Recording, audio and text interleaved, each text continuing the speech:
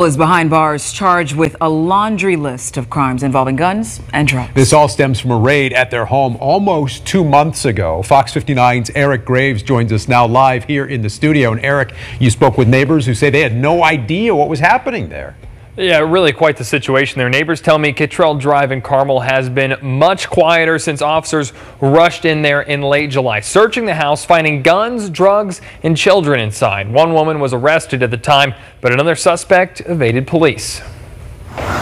Jimmy Ogle says his next-door neighbors Joseph and Keon Herring had always been a bit of a nuisance since they moved in a year ago. Front yard looked like a junkyard, the backyard looked like city dump. But he never thought there was anything more than that happening. I guess I'm kind of naive to what's going on these days. Court docs say Carmel Police and the Hamilton-Boone County Drug Task Force searched the house on July 31st, finding 25 guns, 4 of them stolen, and multiple drugs, including 12 pounds of weed and 300 grams of cocaine.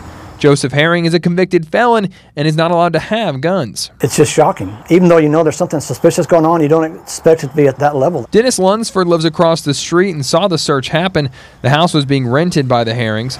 Joseph was able to evade police that day and wasn't arrested until September 27th, but Keon was arrested during the search. In the house with the couple were 7 kids ranging in ages from 3 to 15. Court docs say some of the guns and drugs were within reach of the children. Of course, the ones I feel sorry for is the little ones. They had little bitty ones. But Lunsford and Ogle both say this wasn't the first time officers showed up to the home with guns drawn. They were there just more than a year ago. I come out the front door, and it's like a scene from Cops. I mean, there were cops everywhere, the long guns out, and the whole thing lasted probably, I don't know, close to an hour. Carmel police confirm officers arrested Josiah Herring at the same home on August 24, 2022.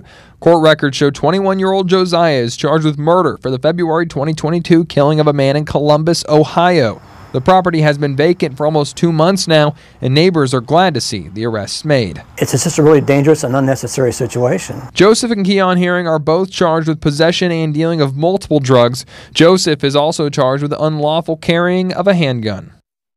Joseph and Keon are now in the Hamilton County Jail. Keon is being held for a $250,000 bond, while Joseph in for a $350,000 bond. In the studio, Eric Graves, Fox 59 News. Eric, thank you so much. Tonight, 3 people are behind bars and charged with